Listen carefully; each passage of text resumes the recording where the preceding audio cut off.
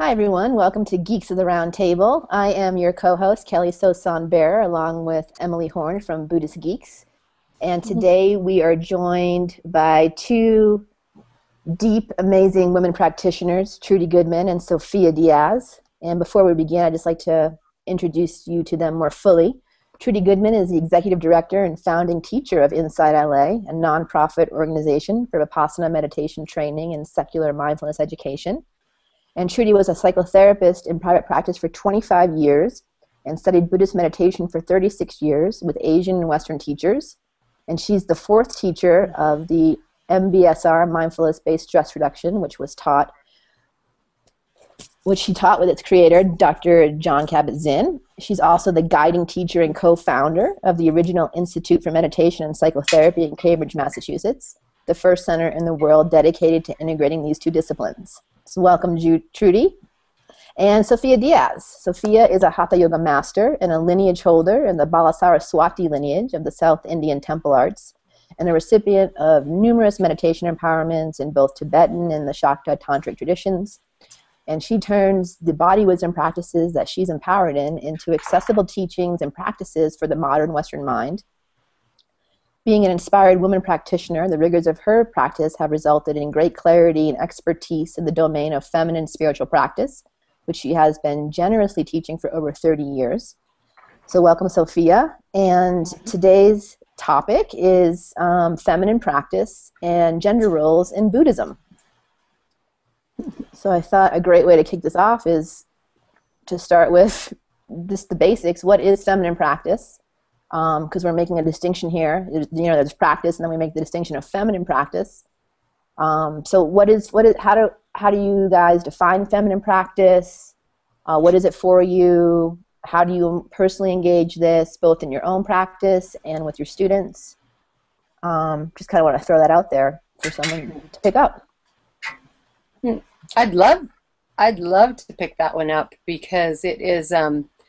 I think it's the semantics, but it's also the result of a lot of confusion and a non-examination of something really huge, and that is the exact difference between feminine and masculine and the gender of male and female. And so feminine spiritual practice, because I have just had quite a ride from being trained and actually, a lot of reflection in the South Indian temple arts, because it is a lot of conductivity in your body. It's a very intense, meditative, but physical discipline. And so my teachers, through parables and all kinds of things, reflected me what a tomboy that I was. And this lit up this entire dimension that I became really sensitive to when I would come back to the United States and kind of see what people had going on in their bodies. And so it has been like I've had, probably like magnifying glasses on both eyes looking at this dimension. And so I'm just going to throw out what my experience has resulted in the definition. I would call the feminine aspect of any spiritual practice, man or woman, the devotional aspect, the feeling dimension versus the insight and contemplative dimension. Now there is there's a physicality to contemplation and everything, but I'm saying if we separate them and develop them as very distinct things, there is just the entire embodiment of like the Japanese flower arranging principle that is also a demonstration of great devotion to life force itself. And then there is the insight that arises from. So another part of feminine practice is that it actually requires a lot of body conductivity, of awareness. It's an action with the body rather than a disappearance into a particular insight practice. Mm-hmm. So that's what I'm going to throw out. So feminine does not mean woman or female, but feminine in terms of an energetic. Yes. In terms of two dynamisms that are present, and I would say it's possible to emphasize both, but we have inherited a culture and a cultural interpretation of all of the traditions that tends to be more masculine oriented, which, you know, the symbolic word, the philosophy, the contemplation, the insight. And so I'm saying a very biased perspective in order to bring out the conversation. Yeah, and I would say, you know, when I look at the beginnings, when I started to practice in the, I guess, early 70s actually, and what it was like starting out in Buddhist practice, in Zen and Vipassana were the two areas of Buddhism where I really trained and studied. There were practically no female teachers. I mean, we could talk about feminine and masculine energies, but as Sofia was saying, in our culture, they do tend to constellate in male and female bodies, and that we're conditioned to hold one or the other. And when I started out, there really were so few women teachers. There were so few female voices in the recorded teachings. And I began to wonder, where were the women all these centuries, millennia actually? We know they were there. We know they were practicing. We know they were strong and accomplished. And, you know, one of the great things that drew me to Buddhism in the first place, to Buddhist practice, was that the Buddha believed so clearly that women had the exact same sense bases, their bodies were made of the same elements, have the same aggregates of experience, and therefore the same absolute qualifications to find the highest spiritual truths. And so that was just a deep question for me. Where are the women and what happened to them? And it intersected with being part of the women's movement in the very early, again, 1971, early days of the consciousness raising movement, and understanding that what we had inherited was a literature, psychology, to a large extent, so many fields, that was designed by and for men, and not to throw out the hierarchies and lineages and say, you know, men with titles or men in robes are the problem. They're not. It was a much wider problem of, we would call it patriarchy, which stands for the whole way that women's lives and voices couldn't be honored. And that's changed so much now. But when we started, that's the way it was. And our teachers taught us equally, and we trained equally hard, all of us together. There was no distinction between, you know, women and men in our training. But then the examples that would be used, the metaphors that would be used, the books and teachings that we read, they were very, very male at that time. I'm just curious, how did that, as a practitioner, did that affect you at all? Did you feel like you were missing some kind, like female role model practitioners? Yes, there was a longing. I felt a longing. I used to ask my first teacher about it, and he didn't really understand, but then he actually was, he had a kind of prophetic voice and would say, in the next century, it's going to be women who carry this practice. But I didn't really see how we were going to get, at that time, from where we were to there. And now, here we are to a large extent. But yes, I felt a longing for female voices and teachers. And so what we did is we started groups and we held conferences on women in Buddhism. And I actually found a female teacher, and I was overjoyed. Maureen Stewart Roshi was a very powerful Zen teacher, and she had had 3 kids. She was a concert pianist. She wore lipstick. And I fell in love with her. And yes, there was a tremendous longing for that. And it wasn't so much a need for permission. I was always feisty and strong. I think it was just the longing for company, for somebody who's down the road a little, and who in their Dharma talks would talk about her children being born from her body like ripe fruit, and would just tell the stories of women's embodiment, because that was the other thing. There was such an emphasis on transcendence and transcending the body. And so much to do with us as females. I used to say, where's the milk? Where's the blood? Where's the dirt? This is, who's going to clean that guga that collects in the drain of the sink, before we all had disposals?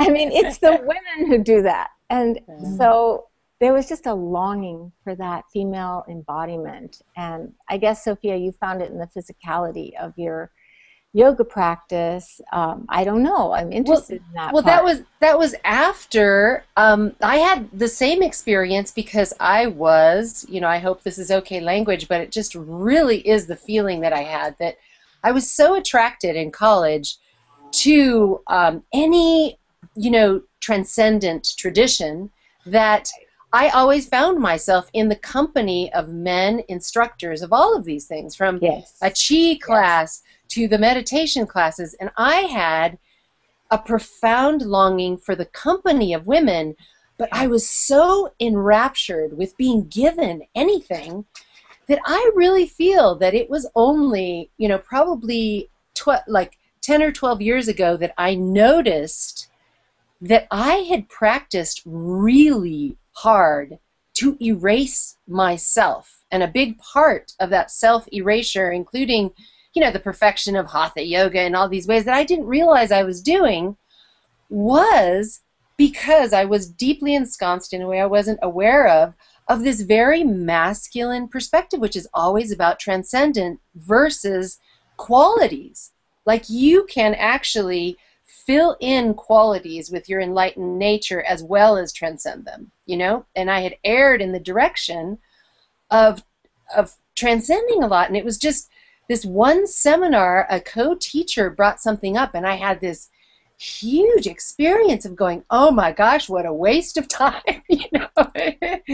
But my yearning for the company of women, now I was very squeamish about being held in the totally feminine disposition, which was the entrance to the study of the South Indian Temple Arts. Now, I knew enough of the devotional genius in it. It had nothing to do with submission. It had to do with a very profound rigor. And my teachers held me in that, just in terms of dress and breath, and I had to relearn how to walk and all kinds of things. And I shed so many bodily resistances to being who I am, and had so much more energy, that's what lit me up about this whole embodiment thing. And then I'd come back and notice how it wasn't happening for so many women that I totally respected relative to their practice and their genius in the world, but I did recognize this kind of suffering of a shored upness in terms of bodily expression. So that launched, basically everything that I do. But I did not notice like you did, so I have to commend you just hugely that you actually sought out women that were beyond your level of advancement. And I was just so happy to get any information that it took me decades to notice that I had deeply absorbed this very particular priority that I do think comes along with the nervous system of the gender of being a man. I don't think it's for everybody, but I do think it's more common of a disposition in literally the neurological buildup of a man versus a woman. I just totally took it on because they were the teachers. I think I was just more rebellious than you. I don't know how commendable that is. I just think that, for me, I practiced because I loved to practice.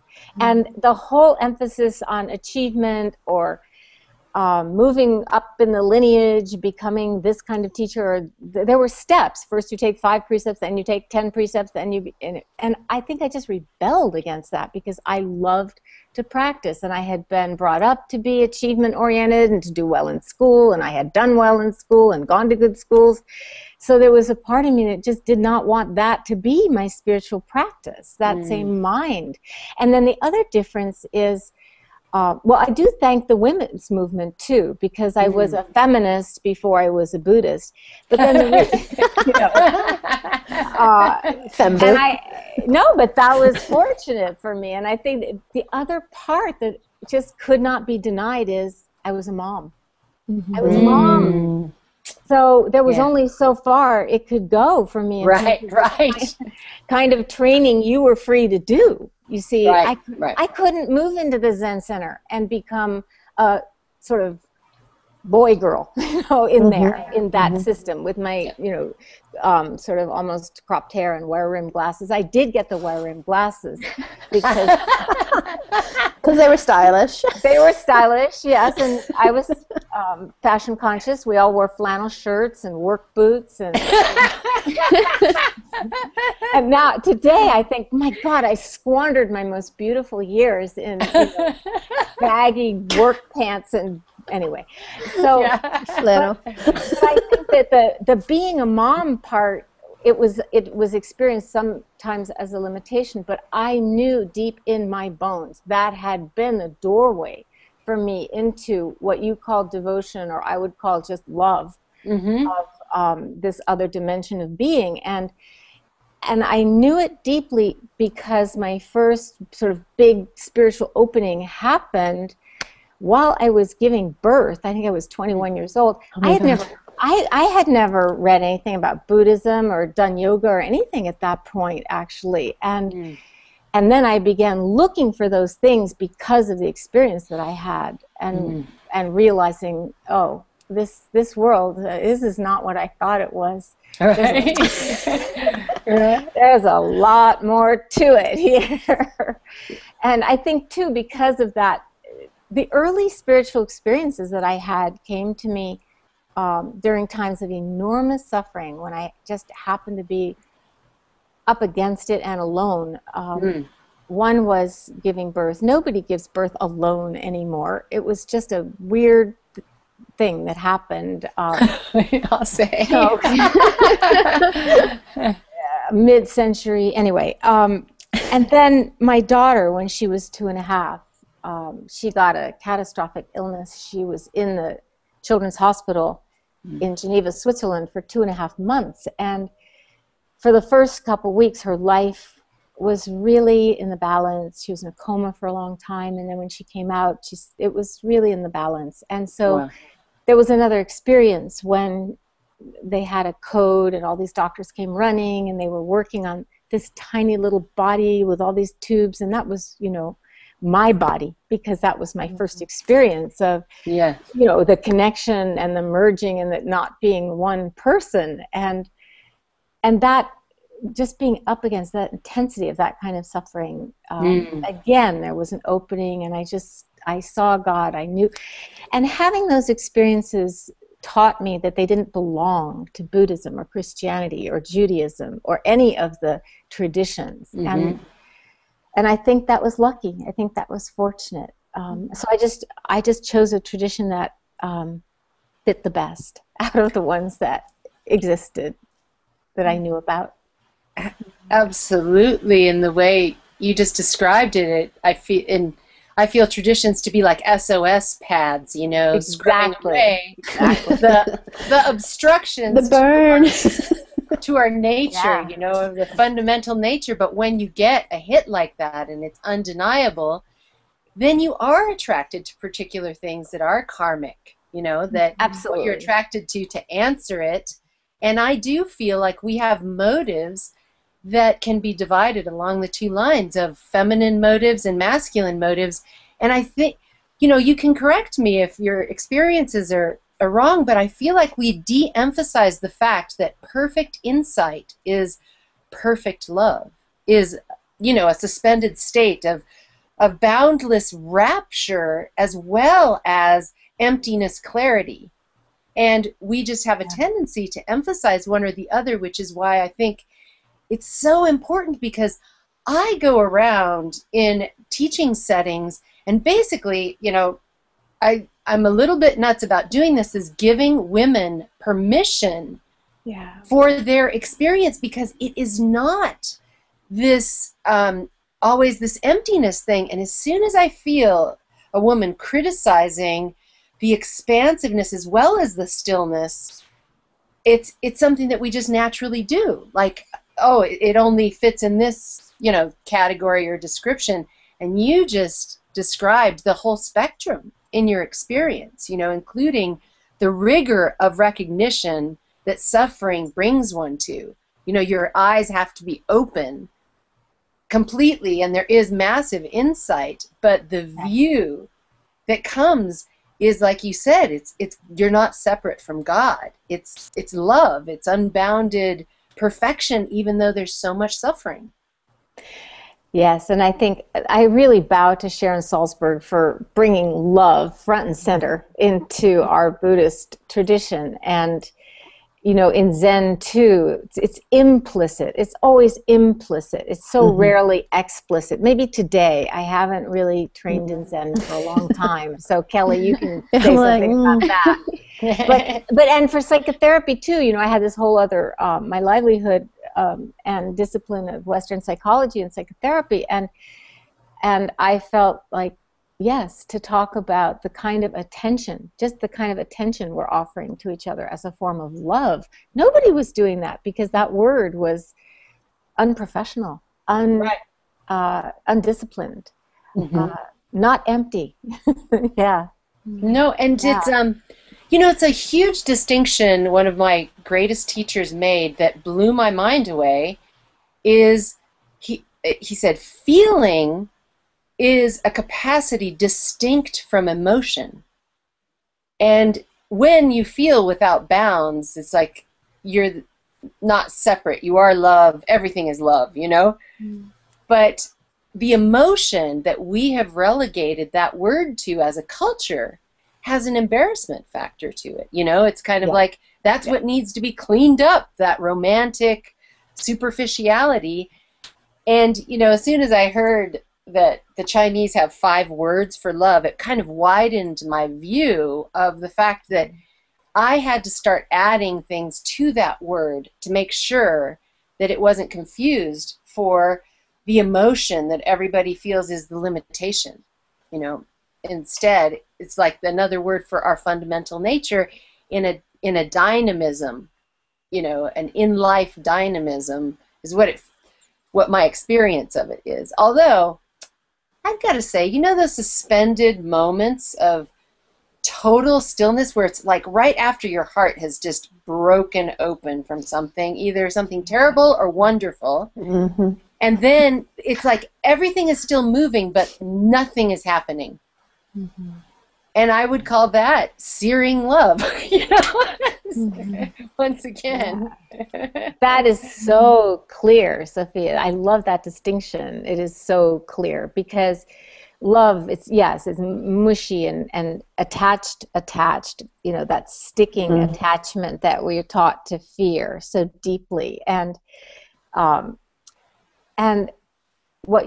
it's really clear what you just said. I used to talk about the difference between attachment and attunement, and that attunement is really what you have just so articulately expressed. Exactly, because you know, the fundamental thing, and even, you know, Einstein opened it up in the technicality of our world, is that we are truly unbounded light.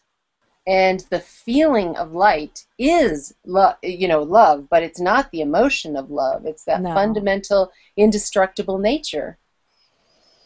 And that the emphasis of practicing based on that, I feel like is a feminine choice, rather than the seeking of freedom from qualities, which is, you know, I've got to say, I've attracted my opposites, and every profound relationship that I have ever had, I almost have to laugh at the fact that we get to the same place, but my motive is so different. You know, and it's that the freedom thing, the kind of erasure of qualities, where to me it's like the outshining of qualities is what the delicious attraction factor. Now, of course, I've sat, you know, enough to be confused about which one is which, but that's the distinction that I would make about a masculine preference is initially freedom from qualities, which is a kind of love,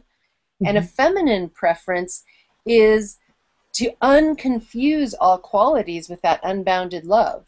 So it's through and participatory in things like being a kindergarten teacher or being a mother. You know, you cannot, well, there are people who do it who basically are full of stillness and are in the midst of that, but your attention has to be full of all the qualities. And that's what I would call successful feminine practice, is total immersion, non-separateness from what could be considered chaos, but is fundamentally mind-spinning love, colorful confetti of reality. Sounds like you're talking about children. Yeah, because they're the ones that that you can't, you know, you think you're all realized, and then you spend some time with kids. Exactly. And I think that's probably why I spent most of my professional life working with and around children. And I think for that reason, those qualities, the confetti, the chaos, the freedom to fully embody who they are. And I don't want to totally idealize children because they kick and bite each other freely too, but which is something we've mostly learned not to do, but we do it in different ways. In the subtle. I was going to say, at least we don't do it in the gross realm. Other realms. Yeah,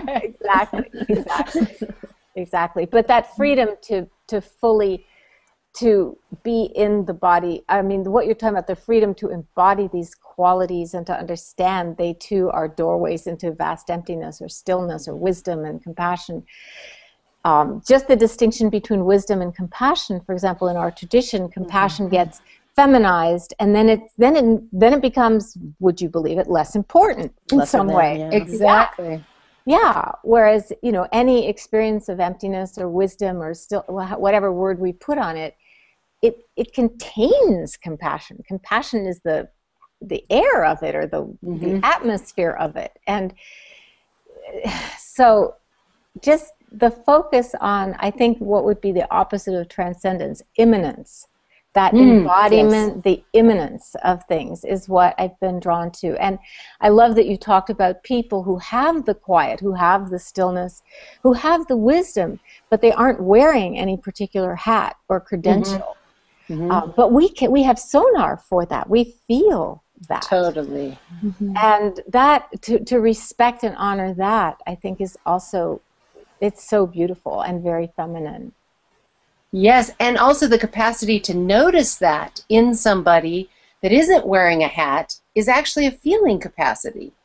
You know, to be able to feel the person and then revere it. And I had, you know, when we're seeking some kind of idealized tradition, which I always was, you know, I realized I was given so many moments of complete perfection. And one was at the DeYoung Museum in San Francisco. I was in college and I had to do a research paper, and I went into their Japanese garden, and there was this elderly man that is the reason why I sidled over to the bench, you know, and he was an Asian man, and he did this exercise that I still teach, but it was everything about the comportment of his being. And Mexican culture is full of a really great relationship to elderly people, so I didn't have any qualms striking up a conversation respectfully about, you know, how old are you? You're so magnificent. And he did not know.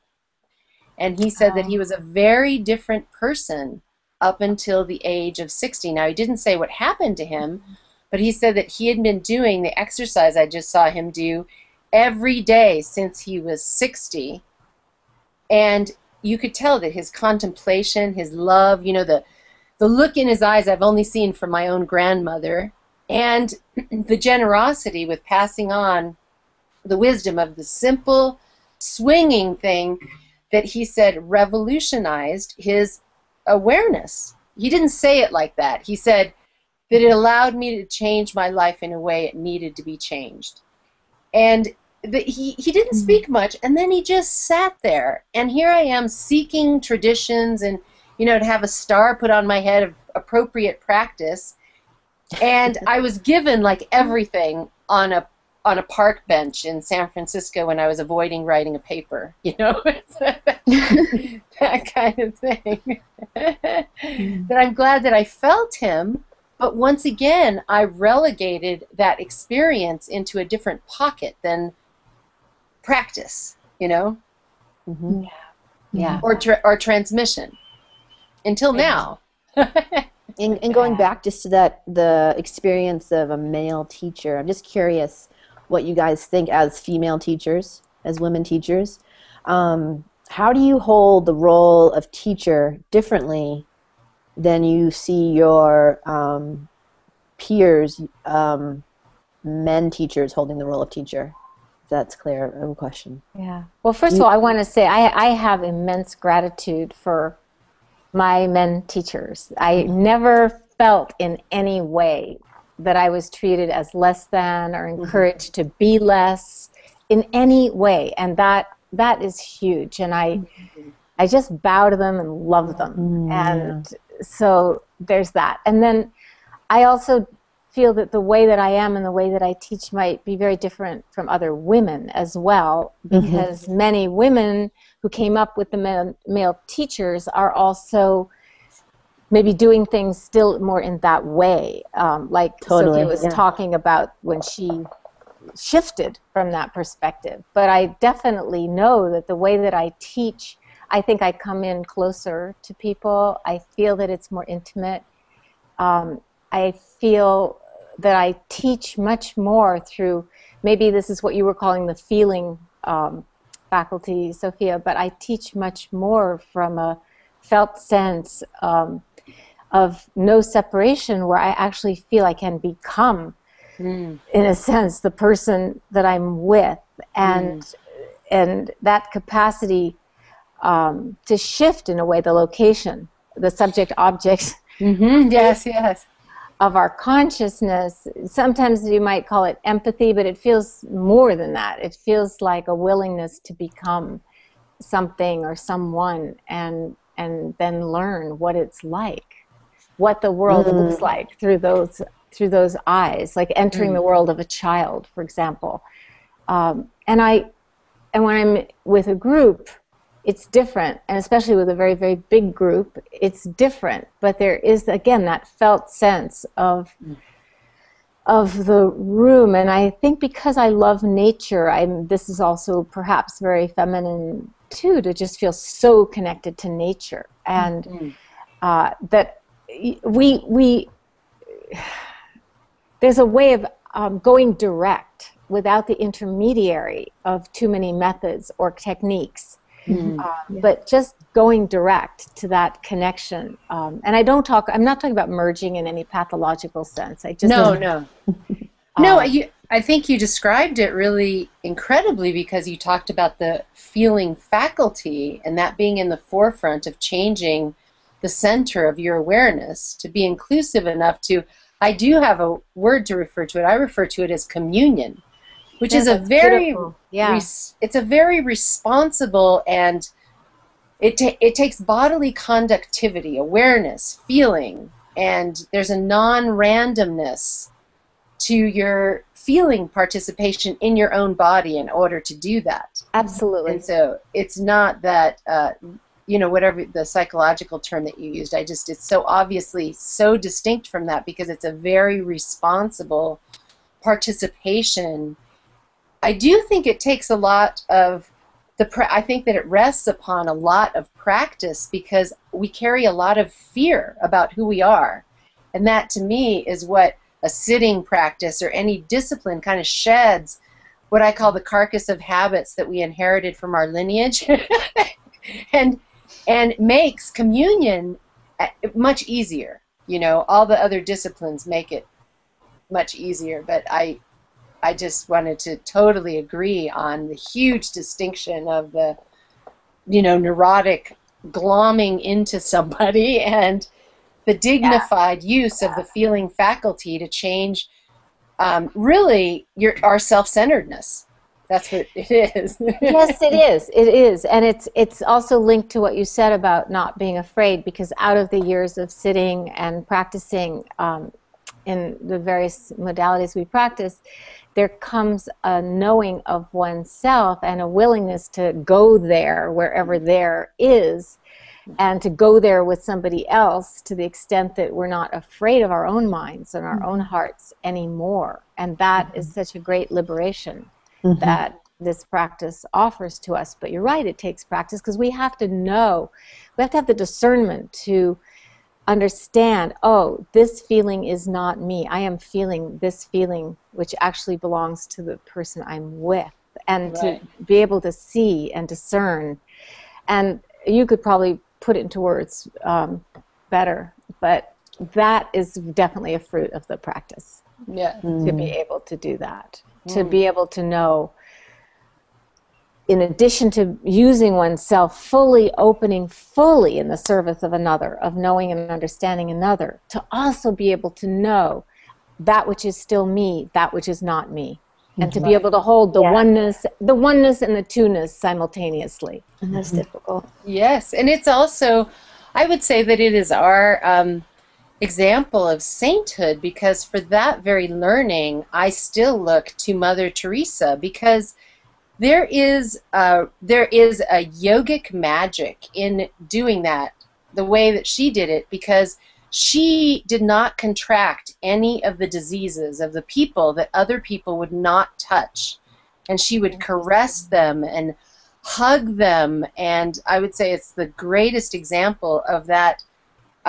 It is a yogic skill, actually. Yes, it's being seated in a view, because she said, I just see Jesus. I mean, that's what she would say. Yeah. And so she's established in a non-separate place from the absolute nature of things. There's a rigor, to it, and you could see it and feel it. And she did not contract anything that everybody else was afraid of in touching these people who were in such horrific states. And that, it's like the example. There is an actual powerful practice that transcends the laws of what we presume from that very act. But obviously you have to be centered in a very profound recognition instead of self-centered. Once again. It's interesting that you bring up Mother Teresa in this regard, because she had that almost like you're saying, that yogic magic protection that she carried. At the same time, when you read that her letters, what's so clear, I felt so sad for her in a way, because I felt, here is this woman with the power that she had to do this, to give this love everywhere, all the time, and to live the way she lived and what she embodied, and to keep going even when she personally was experiencing a lot of depression and disconnection. She wouldn't have called it that. And yet she turned to the male spiritual directors for help when she herself was the source, like just this powerhouse of connection to the divine, to Jesus, to however you conceive of it. And I feel like in her, she didn't get the help she needed from those male spiritual directors who were so, in a way, bound to the tradition and the hierarchy they were part of. And just interesting. It is, but she I think she also referred to the ruthlessness of her lover, Jesus. Is that she was not given an out by not having the company that was any more advanced to help her out. And she also felt that to be a part of the given communication of her love of Jesus, But I feel like any incredible advancement is absolutely a harder load to carry as a woman, because there isn't the capacity to recognize what it takes to support a woman, because we are coming into a time where that is just becoming acceptable, you know? Like, Yes. the other letters that are so amazing to read is how much self-denigration was in every single one of Teresa of Avila's letters, because she would have gotten beheaded or burned at the stake. Yes. Yes. And her strategy was so intelligent that she created a practice space for some incredible practitioners that were all women, but she pushed the button of self-effacement so that it is horrifying, you know, but she changed the face of contemplative Catholicism and Christianity, because her realization and the realizations of her nuns were so significant that she snuck it into the conversation as well, you know? So the unacceptability, and this is something that I have discovered in a subtle way in the last few years, because I'm such an idealist, you know, you get so busy just doing what you do, is that there is a questionableness to a deeply realized woman. There just is, as an authority, you know. So how many women would challenge what I was teaching them about their periods, you know? And here I am, like, you know, I have done more yoga during my period, and they were adhering to the instructions of men and wouldn't even enter into the conversation. They would just call me wrong. And I was like, hold on a second. I am a woman, you know. I do bleed monthly, and I do turn upside down and make use of all these skill sets. I am living it, so you can trust the information, you know. But the fact that I had to justify myself, you know, the suspectness, there came a point where I went, I'm so tired of my love being suspect. And then I realized that it is a cultural growing curve, and this is where my greatest compassion is actually needed. Instead of having a charge about that, to be grateful about the growing curve that you just talked about in your lifetime, Trudy. Yes. It's just so beautiful. Yeah, it's in our but lifetime. there come these places where, oh my gosh, you know, as a woman, you're just bereft. Whereas there's all these, you know, even in corporate worlds, there's all of these supports for the pillar, you know. But it doesn't look the same when you're when you're a woman. And I think it's also like my greatest lesson of being a teacher, because I teach a body art, and I never wanted to teach men. I mean, I know it sounds biased, but because I was actually terrified of their attraction. And I was so grateful that I had a partner and some very ruthless teachers that said, nobody can actually give these men what you have, or we would put a man in front of them, you know. So, and they made me face my fear, and the worst happened in the first most dedicated men's yoga class, great men. The worst possible thing happened. Horror of horrors. I'm surprised I could breathe through it. Is two of these men fell mercilessly, I would say, attracted to me, you know?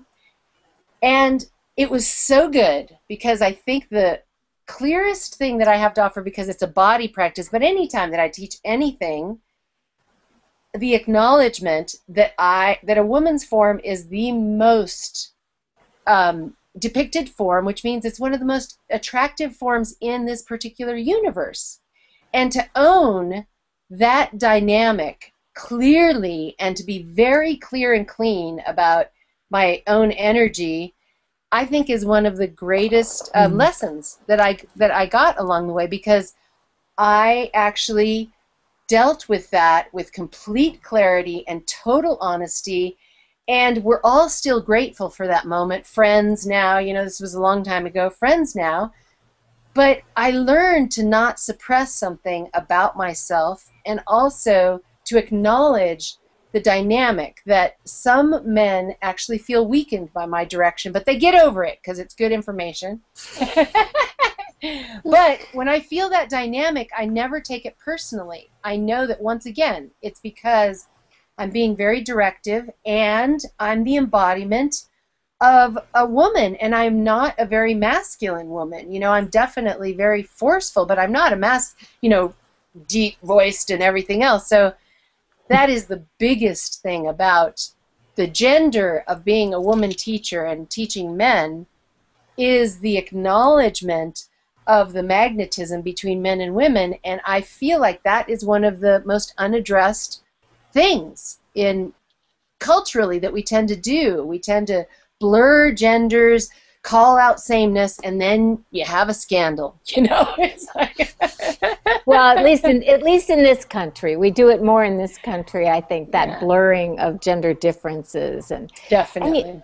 And you know, I think it started in some kind of healthy or compassionate way of trying to address the polarization and some of the discrimination against women. Mm-hmm. Well, we'll just get strong and be like them. And it didn't come from something bad, but then I think many women, I don't know, almost like forgot or were ashamed of the feminine. And, and I really love being a feminine woman, and I really love feeling that the way that many men are just drawn to that. Exactly. And I'm drawn to that in them. I mean, they're madness too. And so I think one of the least talked about, it's gender and blurring, but it's also sexuality. Yes. And that sexuality, what's happened to sexuality and the objectification, all the things we know of women's bodies and beauty, and I live in Los Angeles where I really see it so much. That's the conversation that's often missing in the circles that we travel in, because it came from a monastic tradition. Yes. And just as I see women who are home with their little kids longing for some woman who will talk about spiritual practice in a way that's possible for them to do, I feel there's a kind of longing from both men and women to have a conversation about sexuality. And I was teaching a mindfulness and sexuality class at one point, and a very senior teacher in our tradition, I was trying to just ask different people, what is your experience of sexuality in the practice? And I said something about mindfulness and sexuality, and this teacher said, mindful sexuality is not possible. So, you know, the idea, so I think there again, anything that we push aside, we push outside of our practice, we say this is not part of our practice, it's going to take over and become so powerful, because by definition then it's outside of awareness, right? We're not working like that. Yeah, it's in shadow. That is the exact definition of demonic, is actually that. It's not like, you know, the objectified ghoulies. That is the definition, is when you separate from your awareness a powerful impulse, it gets just as powerful, more powerful, but it no longer has any consciousness to it. It doesn't go away. Right. And then it seeps out and sabotages you in all these different ways that you're not even aware of. Yep. Which is why it's just important to work with every element that comes up, not just the ones you like or the ones that are acceptable culturally or otherwise, even in your Sangha.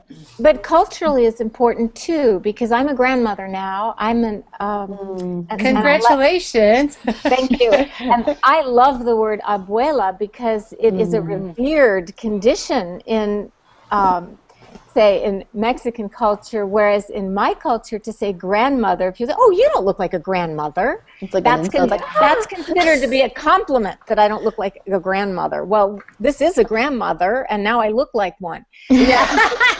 But what I was starting to say is that my granddaughter, who is 11, she came home from school and she said, you know, Nini, which she calls me, something happened at school today. And I said, oh, what happened? And she said, well, Mr. Kelly, we're starting to learn about puberty. And when he said it, I couldn't stop laughing and I got in trouble. And I thought, you see, this is because they don't even talk about it until 5th grade, when their little bodies are already changing. And a friend of mine who is German said this is part of the conversation from kindergarten in her country. It's just a normal part of life, and nobody giggles and gets in trouble when it's a subject at school. And this is maybe anyway, I feel this is something that it's part of the feminine to bring this into our children's lives too, without fear and shame. Exactly, because in it's appropriate ways. It's actually, living in the true sovereignty of what it is to be in a body. It just takes a little linkage point, just a little bit. And for many years, I got the opportunity to teach in the beautiful community that Maharishi Mahesh Yogi founded in the Midwest. And they have an entire school system based on, total wisdom, body types of learning and everything. But they do have boys and girls learn separately up until in a particular age, and then for particular events. So it's not like it's a negative. Mixed company isn't a negative, but it's just to be able to actually address all of the body things that start coming up completely freely, because I especially being from a Latin culture where polarity is just really they're sensitive to. If a man started telling me about puberty, I would have died. If I was a man, it's like I need a woman to tell me about Tampax. It's like or whatever that is. That there's something that I think we fear of going backward into the harsh stereotypes, but that we have to acknowledge bodily types, just the difference. Like we just have a different shape. It takes different maintenance to be born in a woman's body. Doesn't matter if you identify as a man or a woman in whatever body. That's right. Different embodiments take different maintenance, and it's easier in same-bodied company, certain things, And that I do think is a feminine skill set to notice, to take into account, and it's beautiful. One thing I've been working on lately in terms of feminine practice and just kind of coming more into my own feminine and consciously wanting to come more into my own feminine over the last year is actually a teaching from Trudy that I heard via Emily that I've been working with for I don't even know, months now, which Teach me. What was it? which is beautiful, and it leads me just to our wrap up here because we're coming close to the end of time, but be the lover. So I've kind of taken this koan or guiding inquiry as be the lover. I'm going to even cry right now. I just feel tender. But that's made a huge difference in terms of me just sinking into my heart, sinking into my body, sinking into my feeling, non-emotional state, and just being the lover. And so I just want to, thank you, Trudy, for that teaching via Emily. It's been incredible these last 6 months for me. Very powerful. And with that, just and because we do need to wrap up, in terms of all this and this conversation and this great dialogue, just from each of you, Trudy and Sofia, what would be your pertinent message to the younger generation of practitioners? Myself, Emily, Vince, both male and female, just around this whole conversation. Is there kind of a one-liner that you could each give us? A word of advice, a message, something that you'd want us to grow into, a critique, anything that the younger generation could benefit from as our way to close. I would just say trust your feelings. Trust. And maybe I would like to use that elegant distinction that Sofia made between emotion and feeling. Not your reactive emotions, but that deep intuition. Trust your intuition. It's so funny. I was going to say almost exactly the same thing. That has never happened, except I was going to say trust the differences that you notice between you and other people. Is actually trust them and lovingly explore them, in the same practice of feeling, not emoting or charging or making that negative difference, but to actually trust, because we feel all these things bodily, but we tend to bury it. Mm-hmm. And I think it's time to bring a lot of what we have a tremendous charge about that doesn't have language but bodily response. I think it's time to bring it online in our practice communities. Yeah. Trust and talk about it, write about it. Yes. Beautiful. Thank you so much. Yeah, thank you. Thank you. So wonderful. Thank you. Yeah. Thank you. And thanks for kicking off Geeks the Roundtable with the strong feminine. I think it's going to be very auspicious for the rest of the show. Yes, thank you. Wonderful. Thank you for doing it. So wonderful to see you, meet you, and talk. I have fallen in love with you, Trudy. You too, Sofia. This was not enough. And I just drove down to Los Angeles for a memorial, and I'm like, this is just like a little bit later. I would have gone to see you. Oh, I would love to see you. Emily's talked about you, and she's right. You're wonderful. Oh, how lovely. Well, with that, I just will end with be the lover. Be the lover. Yeah. Thanks, everyone. Thank you, you beautiful Buddhist geeks. Thank you. Namaste. Till next time. Till next time.